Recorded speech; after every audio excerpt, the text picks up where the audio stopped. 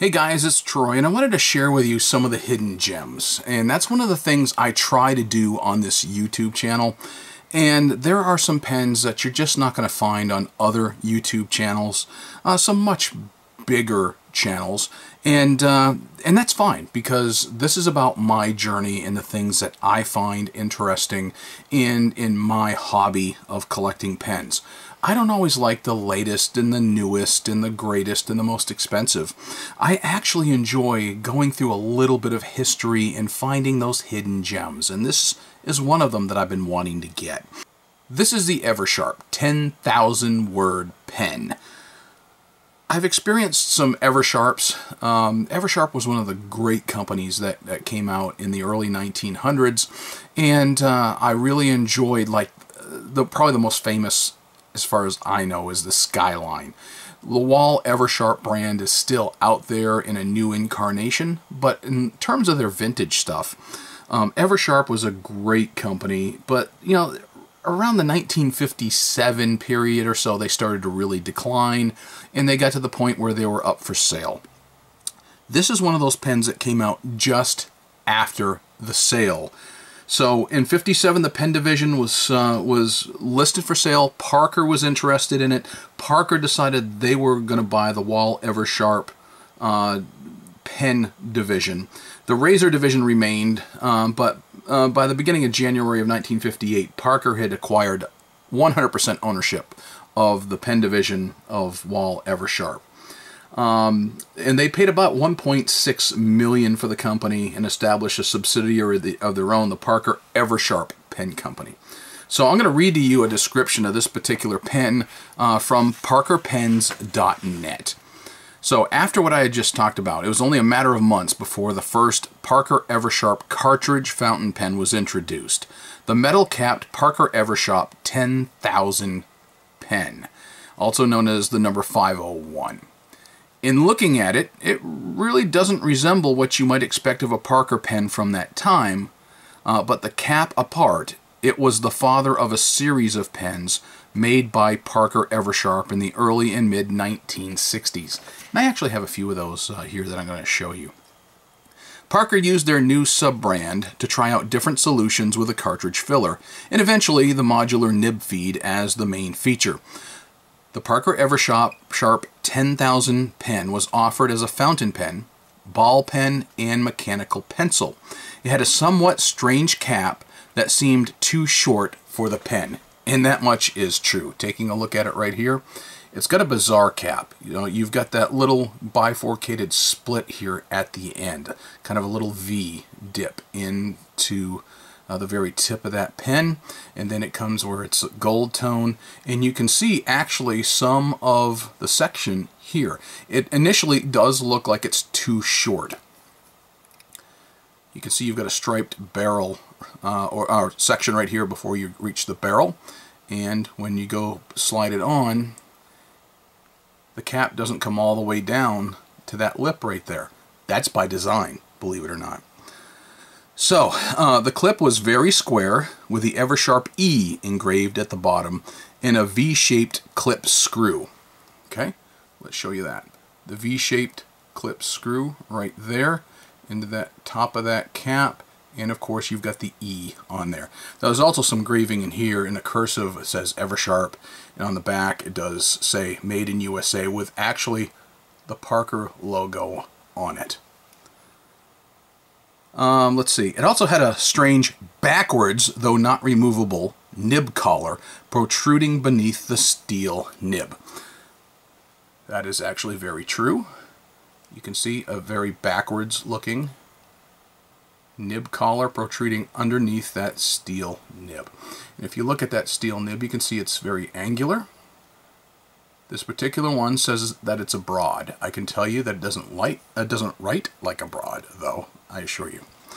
So the gripping section was striped, and it was offered in black, red, blue, gray, green, and white. And as you can tell, this one here is the black with a gold trim, which I always found very elegant. The 10,000 pen was, of course, not really a Parker pen, since it was both developed and made by Eversharp in the Culver City factory in California. But it was indeed an important stepping stone for the future business ventures by Parker. And just to give you a little more information history-wise, so this was like 1958. Well, in 1960, Parker introduced the Parker 45. And in 1961, Parker released the Eversharp Big E. I actually did a video on the Eversharp Big E, and I have a couple of those now here sitting on my desk, and I'm going to show you some of those. As you can tell, the retail value was $2.49 at the time. It does say black, and it is stamped broad, and the nib is also stamped broad, but a fairly plain box that it came in. This pen was new old stock. I picked this up off from eBay from Spear Bob, and you can go to his website, and you can go find his presence on eBay. I've been buying from Spear Bob for a while, and I've shared a lot of stuff of his here with you. It is a cartridge converter pen. Here is what their cartridges look like. It did come with 2 original cartridges, and it is their Eversharp Parker Pen Company, says it right there on the cartridge. They're washable blue. So it did come with 2 original cartridges. I, however, elected not to use those. I figured I'm not going to puncture them. What I did do is you can put in a converter. This is a Parker converter. So if you've got a Parker pen with a Parker converter, it will fit a 1958 Eversharp 10,000 word pen, as well as the Big E models, the Parker 45s, even though the 45 generally came with its own aerometric style filler. Okay, so wanted to share with you, when I showed you the history a little bit, I also shared with you that 1960 they came out with the Parker 45. This is a Parker 45 desk pen. The Parker 45 is a great, not a top-end pen, but it is a good workhorse pen. This is the Parker 45 in the flighter version. This is the Parker 45 desk pen, like I said, and this is the 10,000 word pen. This is uninked. This is also uninked, and you can see what the Parker 45 nib looks like. Now, like I said in the text that I had read, it kind of was a precursor to some of their future business, according to parkerpens.net. To give you an idea, the style of nib that was being produced by the Parker Eversharp division on that 10,000 word pen. Now, I'm going to introduce one more. I've got 2 of these here. These are the Big E that came out in 1961. I'm going to share with you the nib style there. So there you've got pretty much the precursor to the Parker 45 style nib. I'm assuming that there was a great influence with picking up the Eversharp division and working with Parker and Eversharp combined to come out with this pen, but I believe that this was probably an influence on how they came out with the Parker 45. And the Parker 45 definitely was an influence on the year later, the Eversharp Big E, to capitalize on the Eversharp name in the lower end market. So, very similar nibs, very similar style between the 45 and the Big E, and probably the 10,000 pen was a precursor to the Parker 45. So definitely not in the high-end category, but the idea behind the 10,000 pen was that you should be able to write 10,000 words before you have to change out the ink cartridge, which is how they got its name. So what I decided to do was, because I showed you that I used a converter instead of one of their cartridges, I went ahead and filled it with some old Waterman black ink. I picked up a bottle of this a little while ago.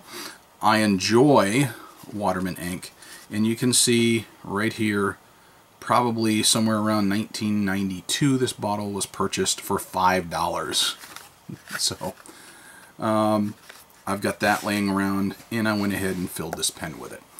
So let's go ahead and see how this baby writes. One of the things I mentioned earlier is that it definitely, even though it says broad on the nib, and I shared with you a shot of that nib, it definitely writes more like a fine believe it or not. I was kind of surprised. So come on, there we go.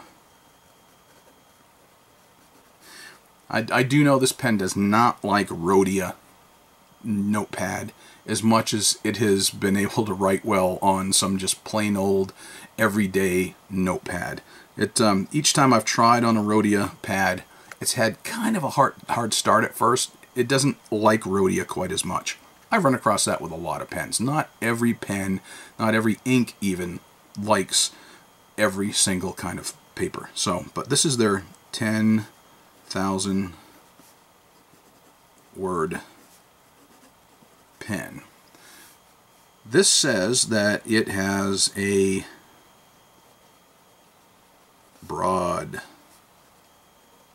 nib, but there's no way this is actually a broad. It may be stamped with broad, but it sure writes more like a fine.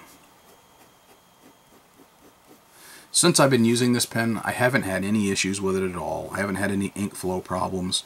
I've been doing actually a decent amount of writing with it, but I've been also writing on regular old notepad and on photocopy paper and that kind of thing. So, alright, so this was a $2.49 pen from circa 1958. Obviously a cartridge converter.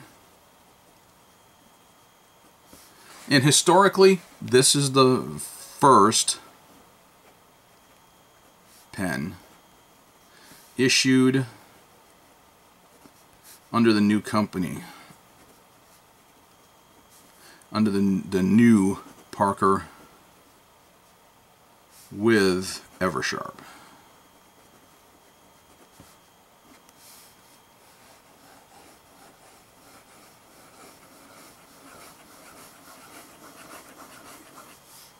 It is not the smoothest in the world. It's a steel nib. It's a lower end priced nib.